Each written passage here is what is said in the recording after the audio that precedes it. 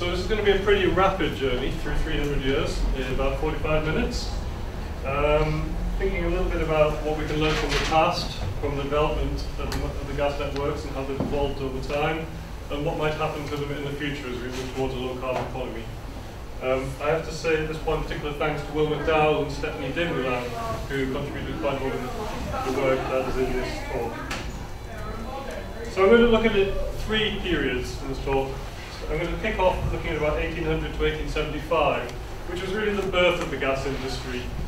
I'm then going to move on to the maturation and competition phase, 1875 until the current time, to see how it evolved, particularly when the big new competitor came on the scene, which was electricity. And then I'm going to, for the last half of the talk, think a bit about the future of gas in the UK and options for the networks and low-carbon economy.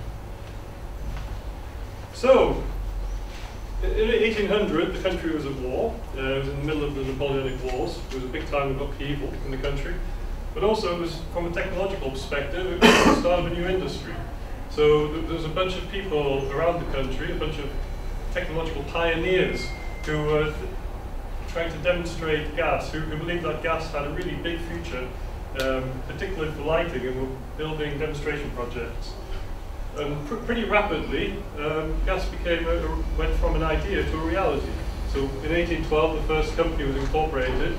And by 1820, most towns and cities in the UK had at least some gas lighting in their centres. A very, very rapid transition. Between 1820 and 1860, we had an expansion of the networks and gradual technological improvements in terms of the burners, the gas production techniques, etc., etc. Until about 1875, when a new market came around, which is cooking for gas. So let's look at this time period a bit more closely. So why was gas important? Why were people going for gas? Well, there's two basic reasons. Prior to gas, most streets weren't lit. The main fuel for lighting was whale oil, and it was too expensive for most areas, most towns in the UK, except in the richest parts, so for example, central London. And so for the most important thing that gas offered was an economic case. It was about a third of the cost of whale oil. But secondly, there was also quality of service in that it had a brighter and a safer flame than whale oil in use. And so it kind of felt like an idea whose time had come. Now, as in any industry, you had a bunch of pioneers who did important things. So here's one of them. This is William Murdoch, who lit his house in Redruth. He was a miner, and he was also a technologist. The Elon Musk of the day, so to speak, was this guy here called Frederick Windsor, who's standing up. He was a German, and at the time people thought that Germans were very skeptical that Germans knew anything about technology and industry. It's changed quite a lot since then. And so the first thing he tried, when nobody would listen to him, was to change his name. He anglicised it to Windsor, which sounds very middle class these days.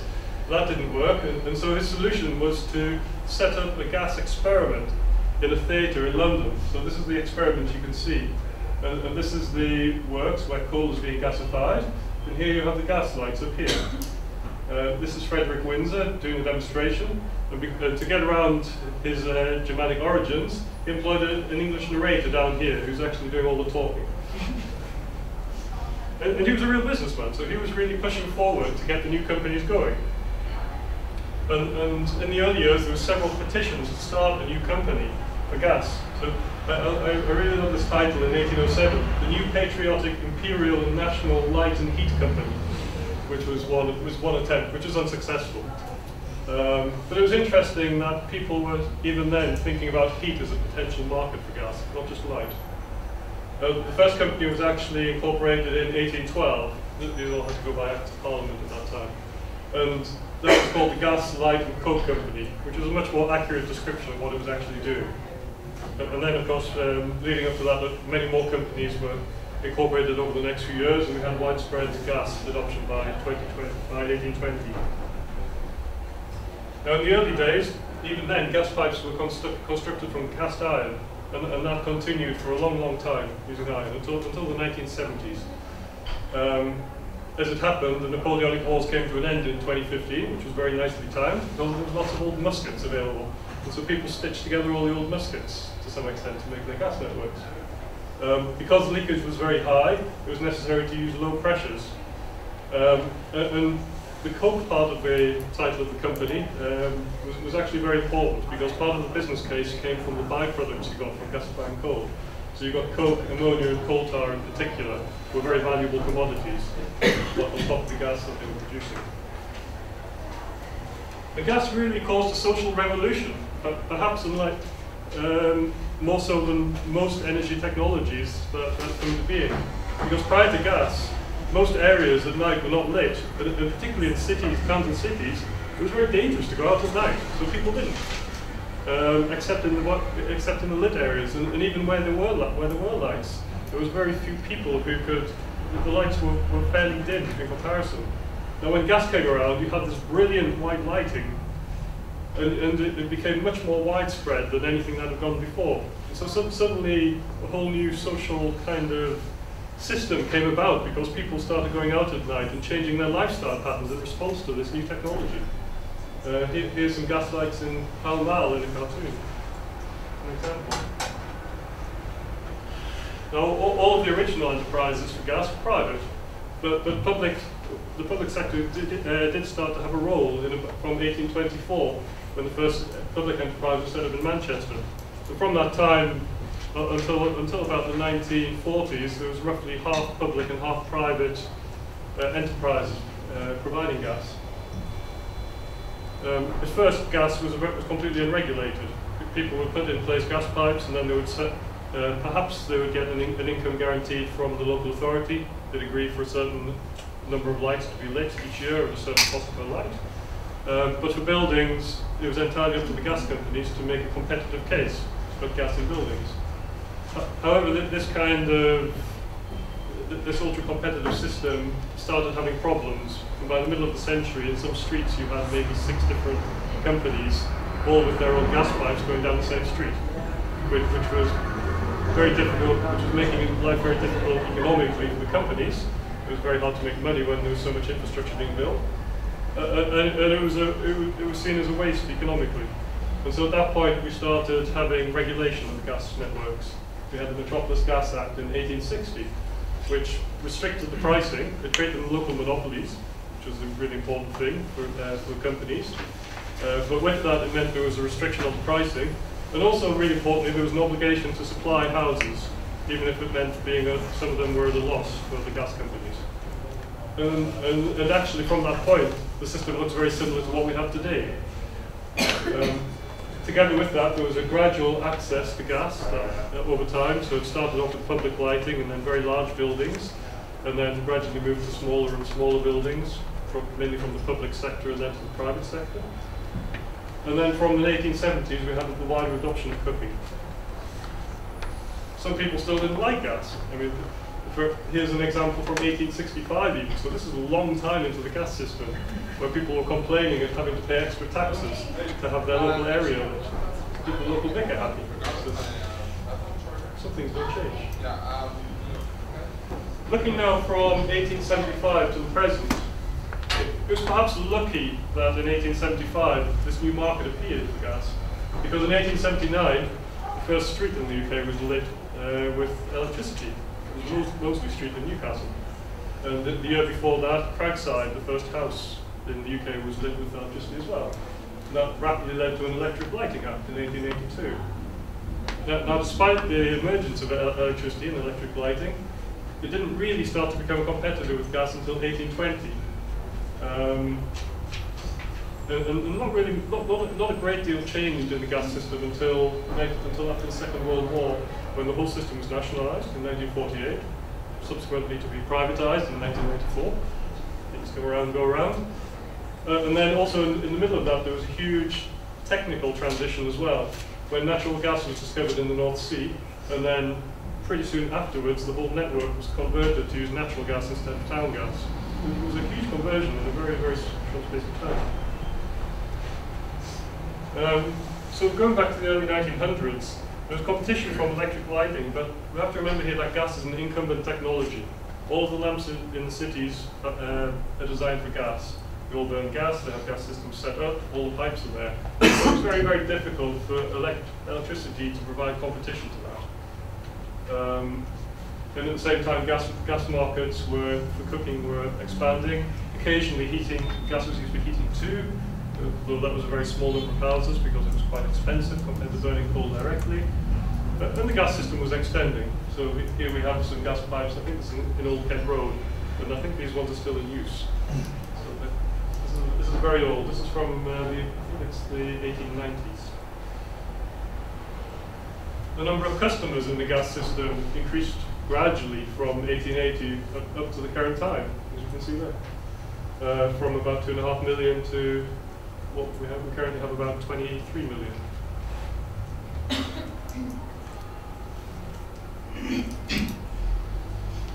It's interesting to see how electricity actually increased over time. So in the graph on the left-hand side here, we have the increase of electricity from almost nothing in 1820, where it's mainly used for industry, to a gradual increase in the residential sector and the service sector in later years. More useful to compare is how electricity and gas are used for lighting, which is shown in this graph. So in 1920, almost maybe 95% of lighting was still provided by gas. In the intervening 40 years, only 5% of street lighting, public lighting, had come from electricity. And that kind of continued. So gas continues, although electricity is getting a larger share up to 1940, gas is still increasing quite rapidly, gas lighting. This point is the Second World War, as you might imagine. We stopped lighting the house, the streets. And then afterwards, gas and electricity both came back online in a big way, right up until about 1950. And at that point, gas lighting started to be replaced on a large scale electricity. But it wasn't until about 1970 that the majority of gas lights have been replaced by electricity. So we're talking about a really, really long transition here. 40 years for electricity to get any sort of foothold, and 80 years to actually convert the system from gas to electricity. And I think that's really important, because if we go back to the early days, the gas lighting industry developed in only 10 years. So we had the first company in 1812, and by 1820 we had lighting in many of the towns in the UK. And it spread pretty rapidly after that. But of course, prior to that there was no lighting, so it provided a really important new service, and there was a clear business case for gas compared to alternatives. But on the contrary, for electricity, technology demonstrations took 40 years before electric lighting came on stream, because gas at first was cheaper, while the electricity technologies were improving, which took quite a long time. Because the existing incumbent, which was gas, provided a similar service to electricity, so there was already lighting there, and it had all of the infrastructure in place for that. And although electricity could compete on quality, electric lighting was considered better than gas lighting, and so the great and the good had electric lighting to show off in their houses. It couldn't compete on price, which is important for the public sector. So thinking a bit about post-war reconstruction, restructuring of the industry. We had privatization in 1948, and so we took about, I can't remember, a few hundred gas companies, and both municipal ones and private ones, and we stuck them all together in one great pot, and turned them into 12 area boards, which are overseen by a gas council. But this, I mean, one might argue that this had no real change to the gas networks or for the consumers involved until the introduction of natural gas. Perhaps the biggest change for consumers was that the government was setting prices rather than the private sector. And so electioneering comes into play and such like. The introduction of natural gas. Natural gas was actually introduced in order to support the town gas system, the manufactured gas system. And the original idea was to bring it in by liquefied natural gas by ship. So the first shipment was in 1959 to Canby Island. So there's a picture of the new plant here. And a small new transmission system was planned and built to take that gas to the major population areas of Britain. And the idea was that the natural gas would be mixed with the town gas to get it to the right calorific value, particularly because there's new town gas manufacturing technologies that were coming on stream, which produced a different quality of gas than to what they'd had previously under the older manufacturing techniques. But also in 1959, natural gas was discovered off the North Sea. And so suddenly people thought, wait a minute, there's an awful lot of gas sitting just on our doorstep, and actually using this will be much cheaper than using town gas, what we're currently doing. And so pretty quickly the idea came around to, well, maybe we should convert the whole system to use natural gas instead of town gas. So we want to think a little bit about what that meant. First of all, in 1965, there was a demonstration project. The obvious place to put it was Canby Island, where we had the LNG terminal, so if it was unsuccessful, we could continue providing natural gas to that island, even if the rest of the system continued to use town gas. So we did that. In 1966, after the review of Canby Island, there was a decision made to convert the whole network to natural gas. That program started in 1967. The first region was finished in only 7 years, and after 10 years, the entire network had been converted to use natural gas instead of town gas. And that's quite amazing, really, when you consider the amount of things the amount of changes that were required to actually convert the networks. Because we had to. It wasn't just a case of changing over the gas that goes into the pipes. We had to do centralized training of conversion teams, because every single appliance that used gas in the country needed to be changed. So every single town, every single house in the country had to be visited in order to make those changes. So the conversion teams were put together. There's conversion kits produced for every single appliance in the country. There was a pre-conversion visit to every household to see what gas appliances they actually had, so they could plan the conversion. And then in a single day, they would isolate a particular area, a few streets, and the team would go in and change every single house, every appliance in every single house in that area.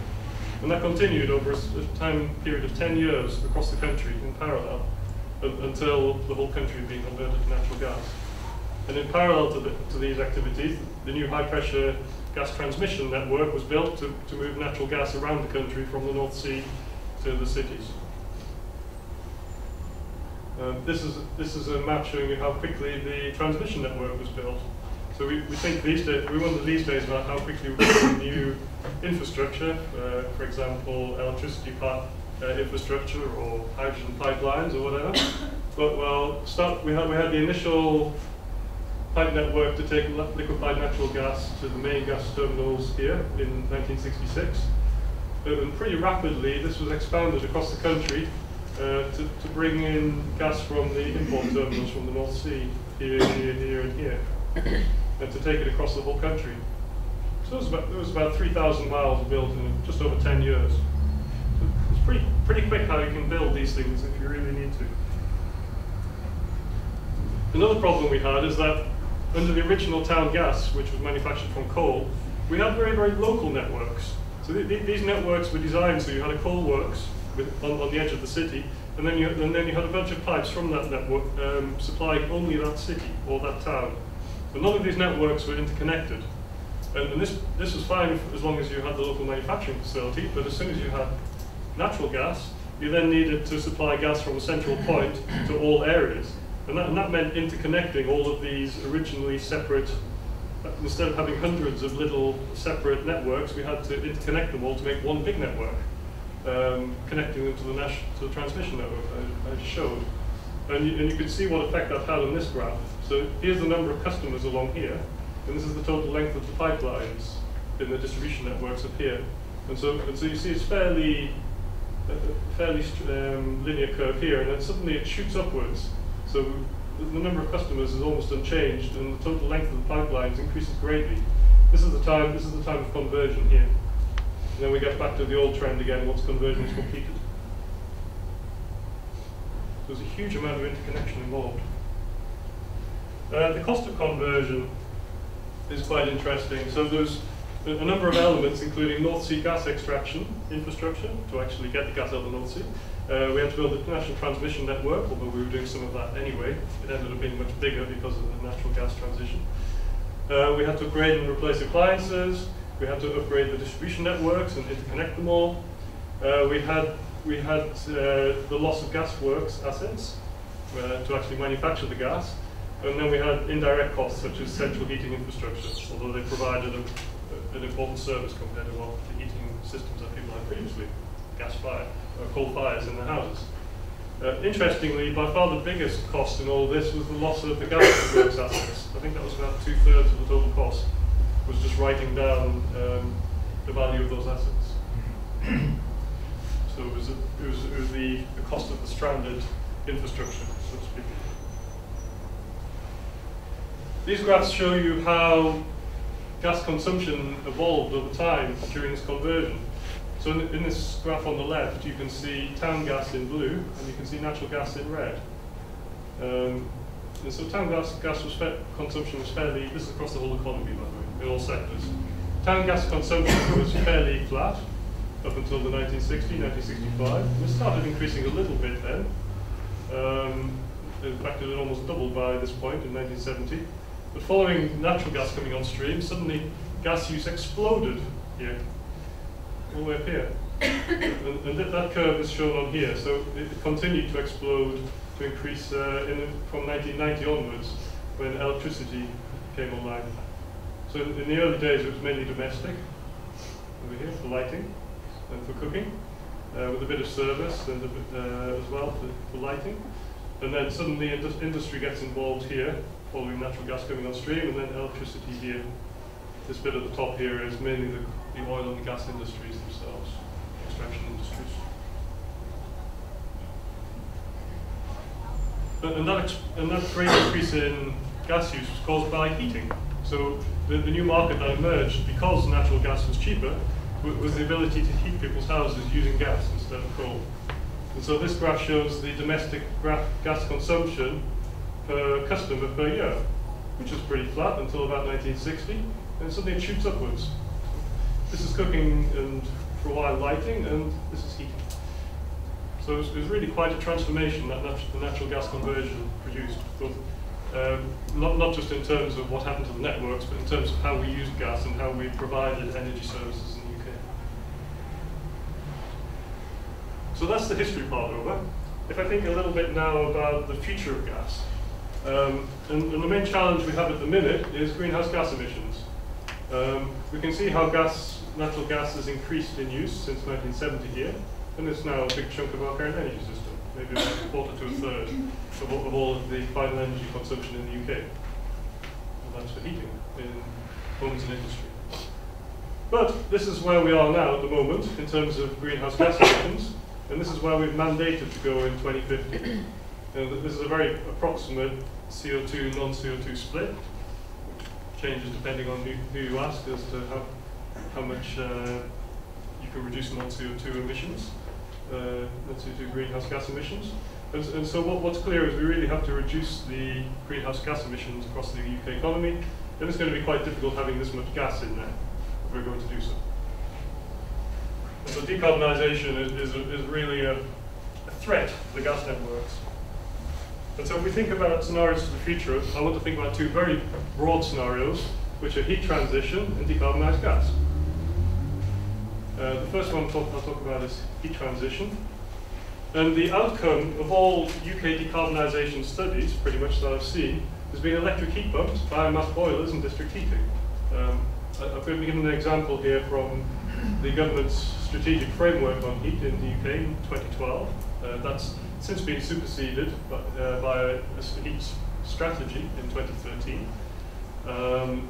Interestingly, the one in 2012 had no role for gas, and the one in 2013 was much more circumspect, because one of the big issues is having stranded assets, and the gas system would be a huge stranded asset. But it's pretty important that low carbon buildings are considered a very important part of the government's carbon plan. And so the role of gas in the future is a bit uncertain. The reason that we have these forecasts for very little gas in the future, for decarbonisation, are from model results like these. And these ones I've picked out two random ones here. It's not really important exactly what they say. These are meant as examples. So I took these two from the UK Markale model, which is an energy systems model, which looks at how you can decarbonise the economy over decades in the cheapest possible way, which is a least cost optimization model. In this one here, which is a DEC scenario from 4% now, 2011, which is for various carbon budget studies, we can see gas use here coming down and then falling to zero by 2050. and this is heat produced by non-gas appliances, taking 100%. Here's a similar scenario, also from the same model, but with the revised residential heat sector. And in this one, we have gas mainly having most of the market up here at the moment, and by the end of the century, by 2050, it has a very small role, but it does still have a role in heat provision in houses that can't use heat pumps or district heating or other systems. So, two low carbon scenarios, long-term low carbon scenarios that suggest a very small or no role for gas in the future. But this produces a bunch of issues that we need to think about in terms of abandoning the gas networks. So one issue is that we have an iron mains replacement program at the moment, for health and safety reasons, where we're replacing all iron gas mains within 30 meters of the building with polyethylene, plastic gas pipes. And that program is continuing, and it's currently due to finish in about 2034 when we'll have upgraded the entire gas system. And then according to previous results, we might shut down the whole system a few years later. So it's kind of crazy. There's a question about compensation for the people who currently own the gas networks. So you've essentially got a very large stranded asset. It has a very long lifetime. We don't really know how long plastic pipes last because we haven't been using them for long enough. But the oldest ones that are currently in use are still fine in the Netherlands. And these companies support these assets in good faith, and so there's a question about whether they would be, for example, receive some sort of compensation if they were forced to shut them down due to climate change reasons, as opposed to other economic reasons. There's a question about how we actually decommission the gas networks, because we haven't really done that on a large scale. We're not sure exactly what would be required, how high the costs would be, who would pay for it, etc. And I think there's also questions about fuel poverty. So our main strategy at the moment for reducing fuel poverty is actually to connect more people to the gas networks.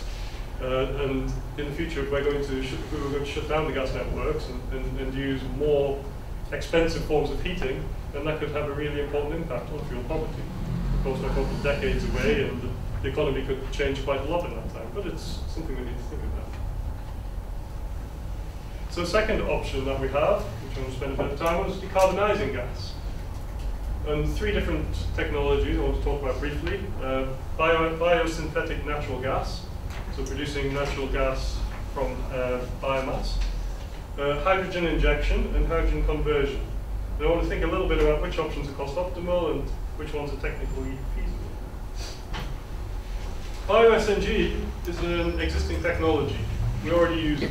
We can produce gas from sewage, from landfill gas, from anaerobic digestion on farms, or from biomass gasification. And we already do it from sewage in a small way, particularly from anaerobic digestion. So quite a few anaerobic digestion plants are currently coming on stream at the moment, mainly on farms and mainly using maize as a fuel. There's no technical impediment to mixing bio-SNG in the UK gas system. It is necessary to add some biopropane and to clean up the biogas that you first get to remove a bunch of contaminants and water and such like, in order to upgrade it to biomethane. And it's actually a big part of the government's targets for the renewable heat incentive. So it's expected, it has been planned that it would generate 15% of the total UK renewable heat, which is actually a very big chunk. And that's aimed at meeting the EU's 2020-20 targets, renewable targets. There are a bunch of longer-term issues with bio-SNG though.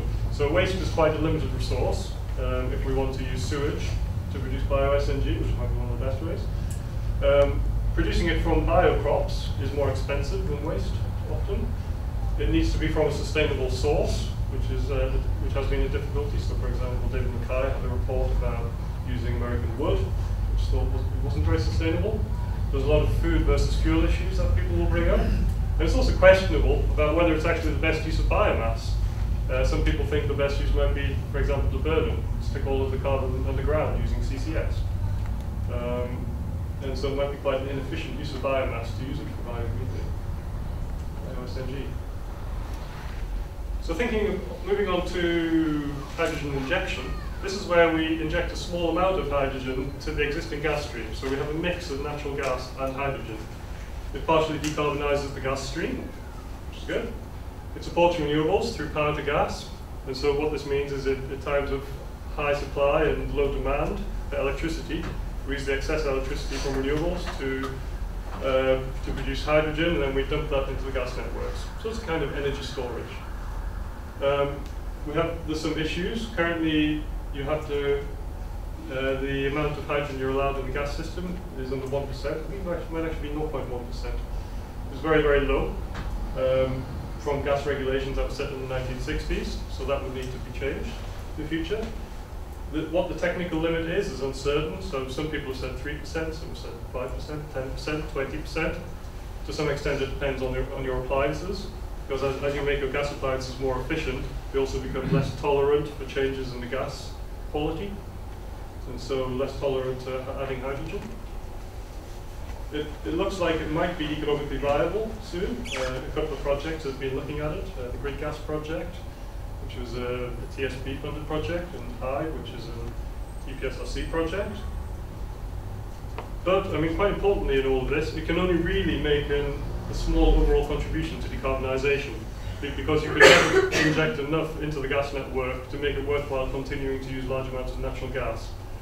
Which means that in the longer term you would be forced to reduce the amount of natural gas, and since the hydrogen has to be a fixed proportion, it's restricted to a fixed proportion of natural gas, it's only ever going to be very small in the long term. So it's a useful technology perhaps for coping with renewables, particularly in the short term, but in the longer term it's not going to have a big impact, I don't think. So let's think a little bit about hydrogen conversion. And so this is another run from the same model that I showed before. And this fits the interesting part on this slide, because this is fuel cell micro CHP running on hydrogen, as opposed to, and we have natural gas ceasing by 2050. So essentially we have a hydrogen flow where we have natural gas, and that's an at least cost economic result. I call this Newtown gas hydrogen, which is a pure flow of hydrogen. The original town gas actually had about 50% hydrogen in it. It was composed of about 50% hydrogen. Hydrogen has a different calorific value and flame speed, a similar Wobbe index to natural gas, which means that you would again have to change all of the appliances in the country if you wanted to use a hydrogen flow. And so we have the same issues that we had previously when we moved from town gas to natural gas, which is why it's such an interesting thing to look at. But I would argue it's more complex, because the gas networks are now more complex and more integrated, so it's much harder to actually isolate part of the network and to convert that part and then gradually go through the network in that manner. And also, because the gas industry is more fragmented now, we don't have a single nationalized industry, we have a privatized industry, and so it needs to be centrally coordinated somehow. There's a whole bunch of safety and operational issues with it. We're not sure how much it would cost to convert houses. I've got estimates from £500 to £3,500 per house, which can make a huge difference. It's questionable about to what extent we'd have to change the gas distribution networks to use hydrogen, and what the pipeline construction costs of a hydrogen transmission network would be in order to get the hydrogen moving around the country in a similar way to gas at the moment. And also there's questions about how we'd actually manage the transition to hydrogen. And if we wanted to do it at some point in the future, how do we actually what do we need to do now in order to keep the option for conversion open? Because it's not something I don't think we can do in a very short space of time. It's something that needs 10 to 20 years of planning. We looked at the technical feasibility with a bunch of interviews. And I've actually put the wrong, this is actually Dodds and Daimler. This is the wrong citation down here. I've got the right one at the end. So we talked to some public sector, industry, and academic people. And we asked them what they thought the issues would be with conversion to hydrogen. It's interesting to look at the different types of pipes in the gas network that you have to deal with. So we have high-strength steel pipes, so the high-pressure ones. They can't take hydrogen. The steel is too hard. They tend to rupture. It has potential for rupturing. For the lower pressure pipes in the distribution networks, you have a mixture of steel and iron and copper for the pre-1970, and you have various types of polyethylene plastic pipes since 1970. And that actually is most of the network. So we have a very small transmission network in comparison to the high pressure distribution, and certainly in comparison to the low pressure distribution. We have 200,000 kilometers of pipeline, 250,000 kilometers of mini pipes linking the buildings. And so if we want to convert the system, we need to think about all of these different types of pipes and where they are and how we deal with the different pipes in different ways. We need to think about the compressor stations. And we thought that piston compressors should probably work fine, the existing ones with hydrogen, but centrifugal compressors, because they depend on the gas volume and the volumetric flow rate, would probably need to be changed in a hydrogen problem. However, you'd probably need to redesign your compressors anyway, because they wouldn't work, even the piston ones wouldn't work very efficiently with hydrogen. You'd probably rebuild them. And that's only really an issue for the high pressure networks. For low pressure networks, in the pressure reduction station, natural gas cools on expansion, but hydrogen tends to heat up. And so there's a question about whether you'd need to add cooling, where previously we didn't need it. Safety issues include the level of confinement of hydrogen. If the hydrogen leaks out of the pipe, then we have to think about where's it going to go to. Is it going to go to someone's house? And once it gets into the house, is there then going to be an explosion risk? So it leaks in a different way to natural gas and tends to accumulate in a different way to natural gas. It's important that we can detect hydrogen prior to ignition, and once it has been ignited in order to avoid injuries. That's pretty hard by the eye because the flames are invisible. And it's quite difficult. What we really need is a high quality but low cost sensors in order to use hydrogen. We need to think about the tolerability of hydrogen ignition and explosion relative to natural gas. One issue is that it's arguably no more dangerous than natural gas, but it's dangerous in different ways to natural gas. So it tends to accumulate and explode in different ways, at different temperatures and different concentrations of air. And so those issues have to be got around. One of the potential issues with hydrogen injection is that if you mix hydrogen and natural gas together, you get the worst of both worlds in terms of safety. And then we have to think a little bit about public acceptance for hydrogen. Operational issues for the gas networks themselves include the energy carrying capacity of hydrogen. In terms of how much energy will actually go through the network, it's about 20% lower than natural gas. That could become an issue, particularly if we started using micro CHP, because the gas use would actually increase over what we have at present. We'd be generating electricity in people's houses as well as generating heat.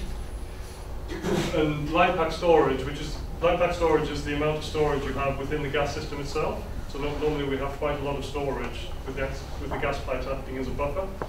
Now, one of the issues with hydrogen is that it's got a much lower energy density, but it flows 4 times faster. And that means you have a much lower amount of hydrogen, or lower amount of energy within the gas system than you would do with natural gas at any one time, which could be important for buffering the system and operating the system in the future. These are a few results from a paper that looked at hydrogen conversion of the gas networks. This is least cost optimization results. So it's looking at what amount of hydrogen is optimal for domestic heating in the future, in 2050. And this is along here we have the cost of actually converting the gas networks, where 100% is building new networks, and none means that we use the existing networks with no changes. And so what we find is that with no CO2 constraint, you could actually use a little bit of hydrogen if the cost of conversion were low, and you can make your hydrogen very cheaply. Now, that actually assumes we're making hydrogen out of coal with no CCS. So it's a counterfactual, but it's not very helpful. But what's really useful to see is the runs with the CO2 constraint, so we're reducing CO2 emissions by 80% in 2050. And we find that up to about 550 petajoules per year of heating could be provided by hydrogen in the future, compared with the current about 1,000, 1,200 or so. So that's still quite a bit of heat. So there is some economic potential under certain circumstances for hydrogen conversion to work.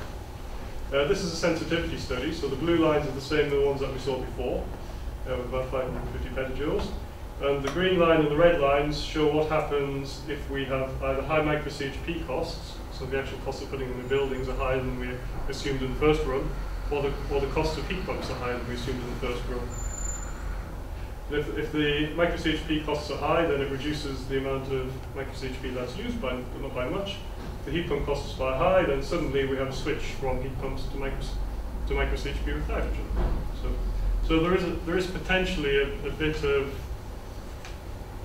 some flipping point behavior, some switching behavior between the two technologies, depending on the cost assumptions that you make. And a lot of that data is very uncertain, as I talked about earlier. So it's very much more research required. This one, I'll just talk very quickly, is about the marginal cost of electricity. So it's looking at what the impact of actually having micro CHP generating electricity in people's houses at peak times for heat, which are also peak times for electricity, and what the impacts of those have on the electricity system and the electricity price. And what we find is if we have a lot of micro CHP, so in the high heat pump case, so we have fewer heat pumps and more micro CHP, the price of electricity drops by an awful lot, down to about 6 pence per kilowatt hour from around 15 pence per kilowatt hour. So it can have quite wide, it could potentially have quite wide system consequences using micro CHP. I want to finish off talking a little bit about research challenges for the gas system, what I think they are. So one person told me the gas network hasn't really generated a lot of interest from academia. There's not a lot of fundamental research to be done, was the quote I had. And so I disagree a bit, as you might imagine. And so here's some of the main research issues I think there are. There's quite a few issues around the transition to a low carbon economy, about whether the gas system is still viable with the greatly reduced gas consumption, if we go down to the 200 petajoule case with a small number of houses using gas, or perhaps using gas as a top-up for electricity peak times. If we did decide to abandon the gas system, what are the technical issues around that? What's the issues around regulation, compensation and such like around that? How do we actually do it? If we want to use bio-SNG, what's the cost going to be of that? What's the availability in terms of food against fuel? And how would we actually incorporate it into the system? Where could we do it? One of the issues we have with bio-SNG and with shale gas, which is the next one, is that it tends to be produced in the countryside. If it's done on farms, or shale gas tends to be in the countryside. And actually, if you look at maps of our gas networks, they're very, very centered around towns. We have very few pipes going through the countryside. And so it's a real issue if you suddenly have gas production sites coming on stream a long way outside of urban areas, about how you actually inject the gas into those urban areas. But particularly for shale, if you're producing a lot of gas, then how do you get it into the grid? Because you probably can't put it into the national transmission network. It won't be coming at a high enough pressure and a high enough quantity in one place to do that. And so you probably have to put it into the distribution system, and then perhaps your distribution system turns into a two-way system, where you're pushing gas upwards towards the transmission system in some regions, as well as coming down from the national transmission system to the distribution that we do at present. So it's quite a different way of operating the system. For shale gas, we need to think a little bit, as well as thinking about location, about how we inject into the networks. We need to think about gas quality. Fuel poverty, I think, is an issue, and whether at the moment we do increase the number of people using gas for fuel poverty reasons, but we tend to do it in urban areas where those people live quite close to a gas system. And if they're more than a certain distance away, then the gas operators are not allowed to extend the system to new areas. And so there's a question about whether, for example, some villages in the countryside could be connected, and that cost could be socialized across all of the houses in that village, which is currently not allowed, but it might be an interesting idea in the future. Another thing I haven't talked about so far, but I think is interesting, is the market for transport, particularly for heavy goods vehicles and perhaps buses, and whether we could start using compressed natural gas or liquefied natural gas in the future in the transport sector instead of oil. Perhaps only as a transition fuel, but still, it's something that people are thinking about. And the final one is smart meters. Everybody in the country is due to get a smart meter by 2020, and we have an awful lot of information coming online and from those meters, and potentially a lot of opportunities to do interesting things around demand with those meters. And so I think it would be quite interesting to explore the possibilities there.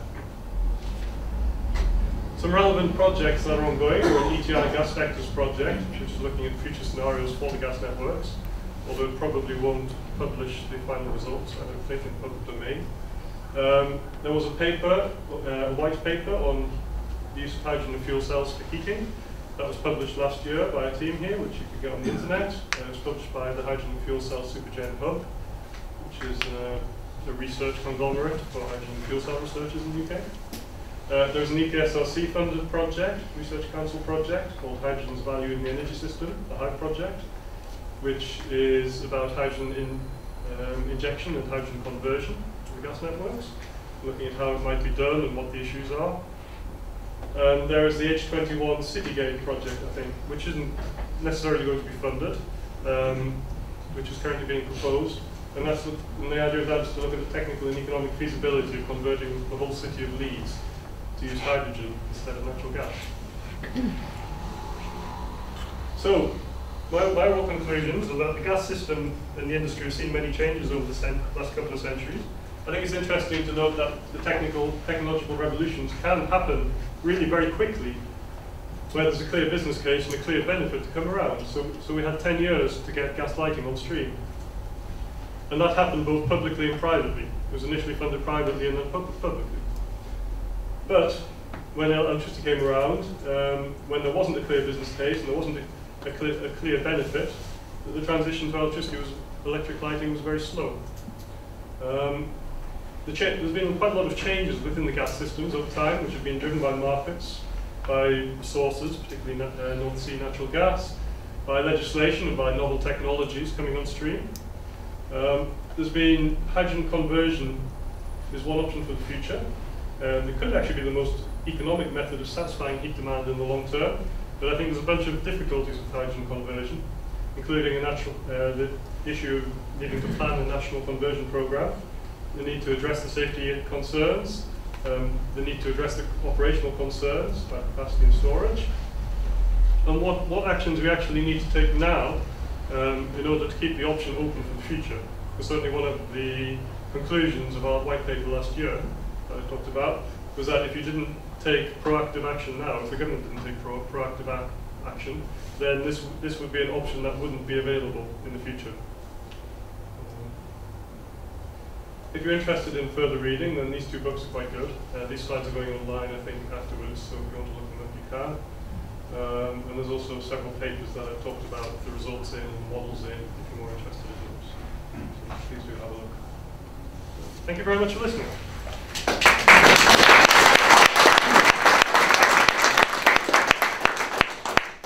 Okay, thanks, Paul. You clearly actually talk about how this gas industry in UK evolved, and where it was used actually from lighting, cooking, then it comes to heating, then in the future how we can actually, what we can do with this gas, then how we can actually decarbonize the gas with biogas and biomethane, then hydrogen, then issues related to hydrogen, operational safety and everything. Then you also touch a bit on these research issues, and also as you said, this gas can be used in transport sectors.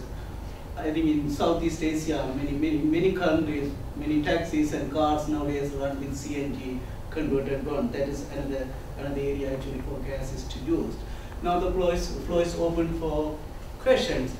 Please say who you are and where and your affiliation. Then you may ask the question. Please make the question very short here. Yes, gentlemen. Hi, I'm from Imperial College London. My name's Chris Anderson. I work at the Sustainable Gas Institute. I guess you've probably heard this question many times before. Where are you getting your hydrogen from for this? I think it's mainly from fossil fuels and CCS. So probably coal within the model. Maybe a bit of gas in some scenarios, but mainly coal because it's much cheaper than gas. Okay. Very small amount. Electrolysis tends to be very small. Yeah, gentlemen there and next. I'm Bill Deck, and starting just to see the widespread use of fuel cells rather than just hydrogen condensing boilers in the outputs. Could you talk a bit more about how the costs of the two compare? Right, so there's quite a complex trade-off between the two. So the model did include both technologies, boilers and micro-CHP. Boilers are assumed to be the same price as gas boilers. Micro-CHP is a lot more expensive. And so from memory, the tipping point between the two technologies, between which is the cost optimal, actually depends on how much electricity costs to produce in the wider electricity system. So it's not actually a question of heat and hydrogen at all. It depends on what costs you assume for the future for wind turbines and everything else within a low carbon electricity system. And so in a more recent model that we have, where we've got updated electricity costs, which are more expensive than in that model that I showed there, we tend to get hydrogen boilers, and we don't get micro-CHP. But it does also depend on what assumptions you make for the micro-CHP cost, because they're highly uncertain. They've been dropping a lot over the last few years, but they're still very expensive, and they would need to drop by a factor of 3 to get down to a competitive level. And to what extent that's possible or likely to happen, it's hard to say. Okay, the gentleman in front. Mike Kelson from Planet Hydrogen. For the last 15 years, in the pages of the International Journal of Hydrogen Energy, you have seen various proposals for splitting methane, so that we don't draw off the carbon as carbon dioxide versus black carbon, which of course can be safely sequestered, with a very big energy loss. The first company to do this was Kvaerner in Norway. Has this come into your horizon in looking at everything? Yeah, so kind of electric spark system. Sorry? I have heard of it, yes. We don't have it in the model, I should say, so, for disclosure. I've heard of that system to reduce glass carbon, black carbon. It's very expensive, uses a lot of electricity, and it's very laboratory based at the moment. And as things stand, it would be very difficult to actually put a cost on it, which is why we don't have it. But it is something I've heard of. Is it worth further academic interest, do you think? It's hard to say. I'm not really sure without looking at the numbers. But perhaps if somebody sat down and tried to do a business case of it, I'm sure that Kvaerner have done so. And obviously there is one company out there that thinks it's worth pursuing. It might depend on whether the black carbon can be used for anything else. If it has a side use, then the byproduct might make the system worthwhile. I mentioned black carbon simply because it can be sequestered and doesn't have to go back into the atmosphere as carbon dioxide, as a safety and climate issue. Okay, the gentleman at the back. My name is Leonie Mark, I'm a renewable energy consultant. Paul, have you considered purely synthetic natural gas? That's where you take carbon dioxide from the air and use hydrogen from electrolysis, and that is then injected into the gas system. The Germans are looking at it at the moment, and Audi is a plant which they're using for a thing called the e-gas car. And there's no technical limits to that whatever, so they're using electricity from wind in the North Sea. Yeah. We don't have it in our model. We are putting it into our new model, actually, the methanation system, but we don't have it in the model results I showed here. One of the big issues is you're still burning methane at the end, so you're still putting more carbon dioxide back in the atmosphere. So it is carbon neutral, but it's quite an expensive way of getting to carbon neutral. And from that perspective, if you could sequester the carbon, it would be worth so much more. We find with these models that any sort of atmospheric carbon sequestration is extremely, if it can be done for a certain price, it's extremely valuable to the model, because the models, by the time you get to an 80% reduction in CO2 emissions, the model's really getting quite restricted as to what it can do in terms of where it can make cuts. There's a certain number of emissions that are very, very difficult to cut. And so if you have an atmospheric carbon sequestration system, it's kind of a get-out-of-jail-free card in terms of actually meeting your energy system targets. So that would be where I think it's most likely to work. We thought about it before, but we are putting it in the new model, but from what we've seen, it's probably not economic to do. Okay, I have a question. Actually, you showed in the scenarios like gas will be no use or little use in 2050. Yeah. Then for the hydrogen to come up with CCS in terms of production. So do you think if bio-CCS is successful and we result in net negative emission, then actually gas can play gas consumption could be similar to current level, or how about this not kind of more, little more seen in 2050? It could be slightly increased. Yeah, so we did look at that in one of the papers, Future of the Gas Network paper. We looked at we tried to find a scenario where we continued using gas at the current rates in domestic properties. Everyone likes gas, gas is cheap, gas boilers are great and small, they're quiet, they have a high power output. And we found you could do it, but you really needed to cut everywhere else a lot, or, as you say, atmospheric sequestration technologies. But there is an argument, if you do have a high enough level of atmospheric sequestration, that you might just continue using gas, because it's almost the last sector you will decarbonise, because it's one of the most expensive sectors to decarbonise. So all transport, electricity and such like will be decarbonised before you get to residential gas use. When drawing a comparison with the development of the gas networks and the electricity networks in the UK with the hydrogen, carbon hydrogen and alternative vehicles networks, what do you think is reflects more the current situation? The political development of the political regulation, or the technology readiness? In terms of what do you think of the barriers? Yes. What sorts of barriers to the use of hydrogen? Yes. Okay. I just thought at the minute it's mainly economic.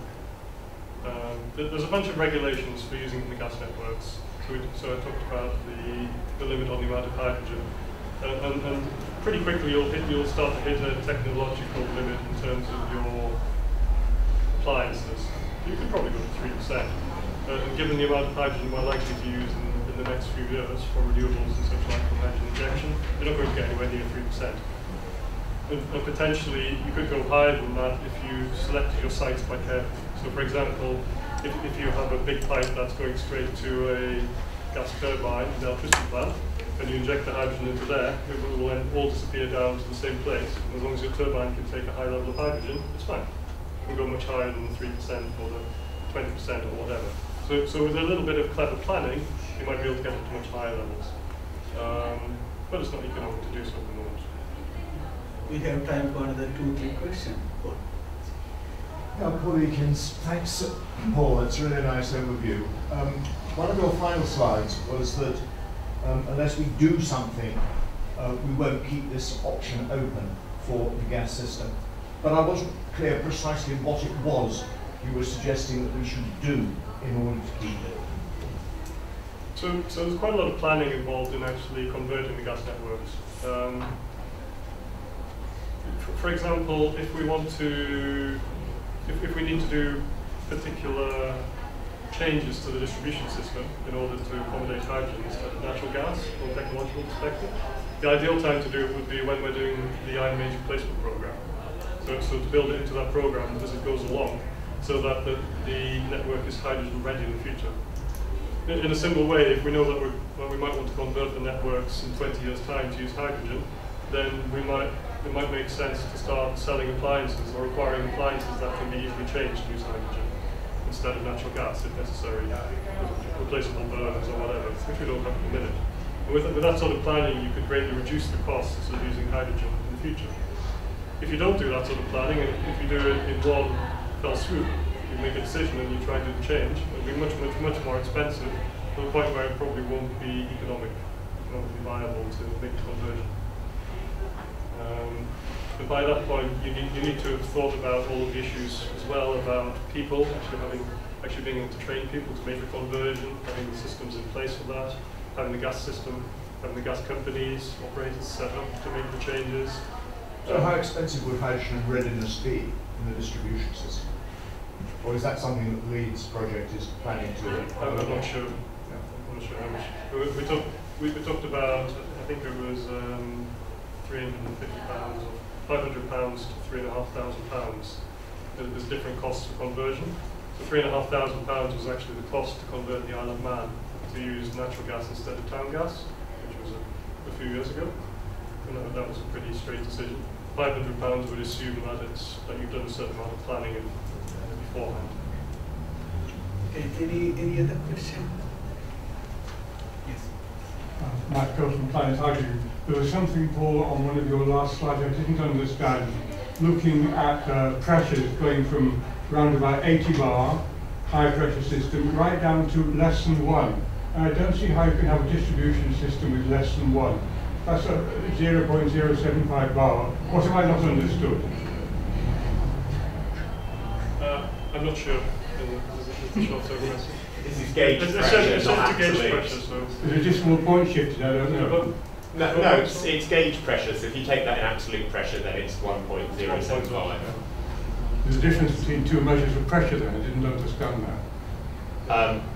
So the atmosphere is roughly one atmosphere in pressure terms, or 1 bar. So the measure of gas is the difference between the pressure in the network and the atmospheric pressure. So it's 75 millibar difference. Okay. And it flows through the pressure differences through the system. That's a driving force moving around. Okay.